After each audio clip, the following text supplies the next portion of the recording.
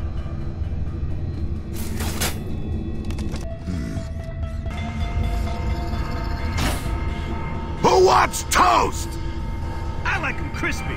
I like them crispy on the outside. Hell yeah.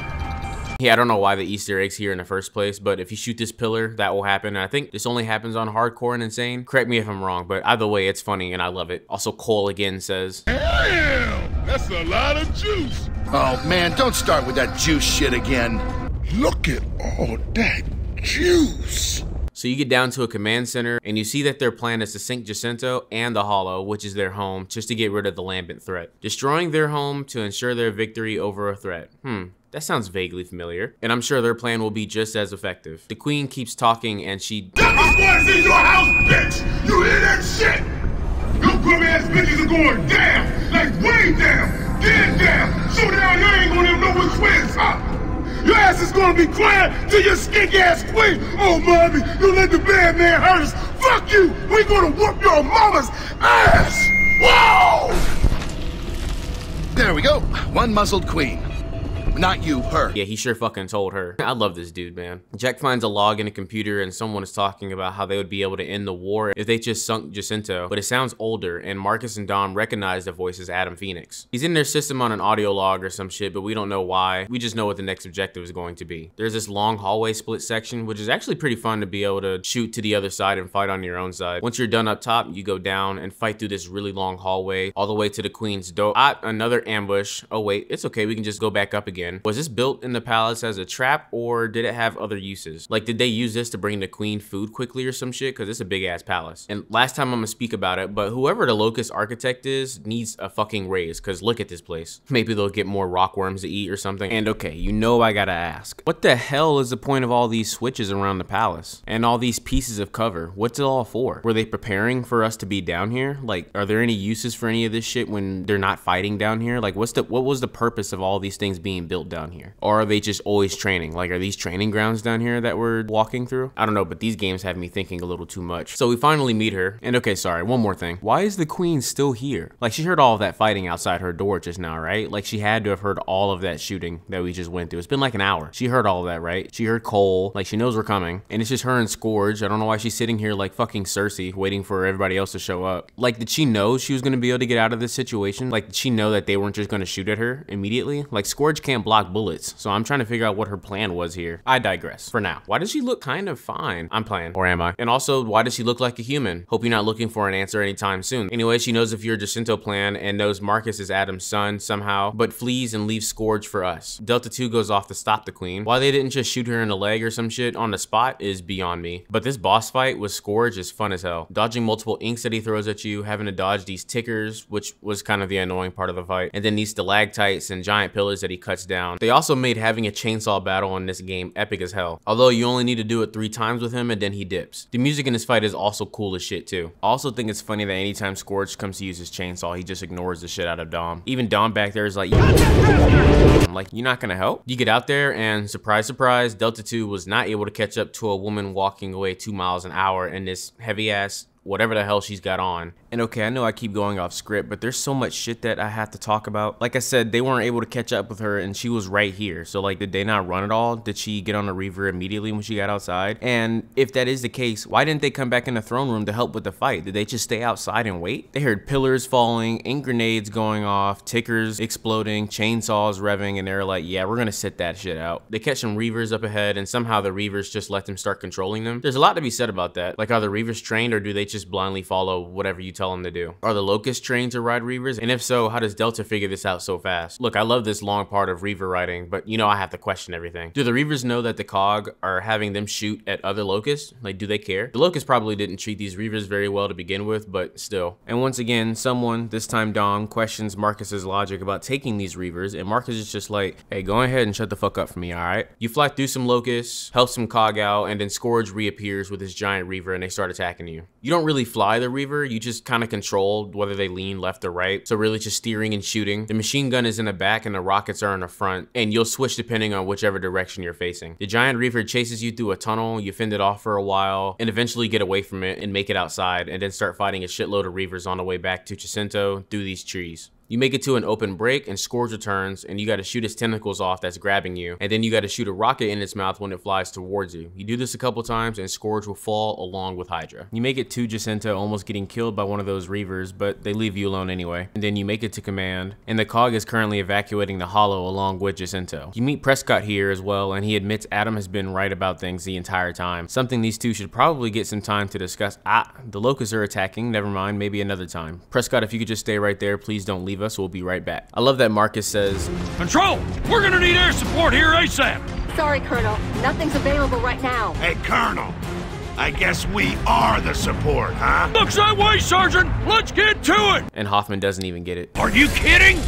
You are the support, son! Shoot some Reavers, get communication back, defend against some Brumoks, and then you get back to command. They have the plan to use another light mass bomb to be deployed underground to sink Jacinto, but they're currently blocked off by Nemesis, so Delta 1 gets tasked to go clear that area to bring the bomb. So now it's really just guns blazing from here on out. But you fight through this house, and then you'll need to fight through this awful fucking courtyard of enemies. It looks pretty out here, but this part just has so many enemies and 3 waves at that. You got your regular variety of enemies here, Cantus, whatever. Then you have some Maulers show up with some wretches, I believe, and then you have blood mounts, everyone's favorites. All right, we're gonna get through these next parts quick. You get through these streets, you encounter this guy, have this happen to you because Dom fucking sucks. Find a hammer of Dawn again, use it for a little bit, use this crane to get across these falling buildings, get burnt to death a couple of times. Who wants toast? Fall down some levels, cut this thing to use it to cross buildings, fall out of it and survive, fight some more, fall again, use an elevator to move sideways as a result of the fall, don't know how that works. And finally, we're here. A Brumok starts firing at you and you run around and kill the pilot. And now Marcus gets the very bright idea to ride this Brumok down to clear the area much faster. And honestly, it would have taken him days to fight through all these locusts if this Brumok hadn't have been here in the first place, so I guess hooray for another coincidence. Now piloting the Brumok, you have a melee, rockets, and a minigun, and you can yell at people too, I guess, so that's cool. You start clearing these locusts out, and Jesus, these guys were not prepared for some crazy-ass cog soldier to take one of their own Brumoks. We get a short death battle here between the Brumok and a Corpser gets fucking rocked, and a question actually occurred to me. If we're able to pilot and control control these Brumoks and Reavers, what about the corpses? Do they just assist in battle out of their own volition, or are they slaves too? The next game shows that it's probably the latter, but they still don't require pilots like the others do. Make it further and you're at the final objective. You gotta destroy these pillars to open the sky for the Ravens to get through while also fending off these nemesis. This entire section I think you can die since you can take damage, but it never really happened to me while I was down here, and it doesn't really feel difficult at all down here. But it's extremely fun, so who cares? The Brumok just starts losing it as the Ravens start coming down, and the Brumak hits the Raven with the light mass bomb on it, but not the one with Delta 2 on it. They lose the bomb, but the Brumak is mutating like a lambent, and they decide that that's the new bomb. How it mutated so fast, I'm not really sure. Maybe because it spent the last 20 minutes sitting in emulsion, but we've never seen a mutation happen from start to finish, at least that I can remember for sure. So I'm just gonna assume that that's the reason. But yeah, it turns into this monstrosity, and you gotta laser it down for like 25 seconds, and then it starts exploding, and that's the end of the game. I've seen people complain about this feeling like a fake boss, or it's just being a spectacle, and while that's true that it is a spectacle, I don't think it needed to be a boss fight, just like how Rom was at the end of the first game. We already fought Scourge, twice really, and we stormed through all of the Locust Palace and Jacinto. I think this was just fine the way they did it. This coupled with the last cutscene is also really cool, and it gives me chills every time I watch it. The music, the sheer destruction of the entire city, the Locust getting flooded, Dom looking at the photo of Maria, Marcus frantically calling to see if Anya is really safe, all the Ravens with evacuees with an unclear destination. It's such a satisfying conclusion that it still leaves you asking for more, because you know it's not over since you hear the Queen talking over all of this. I like how they play with Anya's fate and make it seem like she might have died, while the Queen is saying things like life goes on and that life is cruel, while Dom is looking at the picture of Maria then telling Marcus that it's okay he lost Anya, like when Marcus was there for him with Maria, only for Anya to still be alive. You don't see much emotion out of Marcus, but here you get to see it, and it's really touching. This game is all good things a good sequel should strive to be. It should, at the very least, expand and improve on its initial core product and add some new things to keep it fresh and not feel like the same game. I know for sure that I'm playing Gears of War 2 and not Gears of War 1 here. Better and more interesting dialogue, sound quality of all things, not just gunshots but explosions. The weapons are different this time, there's newer weapons and executions, and a load of new experiences within the story mode, like riding a Brumok or gutting an evolved Alaskan bullworm from the inside. While most of those things are just improvements, they all made this game feel like a proper sequel. And this isn't even including the story. I of course had my questions along the way, but the story as a whole is a pretty good one, and it's still fun to play through to this day. The first game was really fine enough to map the tunnels, blow them up, and that was it. So the next game is let's attack their home, stop the cities from sinking, then attack the real home or the Queen, then stop them with another bomb. I mean, I guess there's still a bomb, but you get my point. There was more that happened in this game. I mean, an entire city was sunk in front of your entire eyes by a giant rockworm. I'm sorry, that just still sounds insane. The story was really fun, exciting, depressing for a little bit, but still overall amazing. The story and flow was amazing. The characters were amazing for what we got. The music in this game is just great. From the menu music, the main theme and Prescott's speech, the end of the game too. I could go on, but the music in this game is just some of the best. Thank you so much for those that actually made it this far in a video, and please subscribe if you choose. I make these videos myself, and I kind of just work on these videos whenever I can get to them, so I might end up actually hiring a video editor, because I'm certainly doing a video for Gears of War 3 at the very least, and you guys probably don't want to wait another 6 months for the next video. Once again, thanks for watching. Hopefully I'll get a video out in less than 6 months this time, but until then, peace out.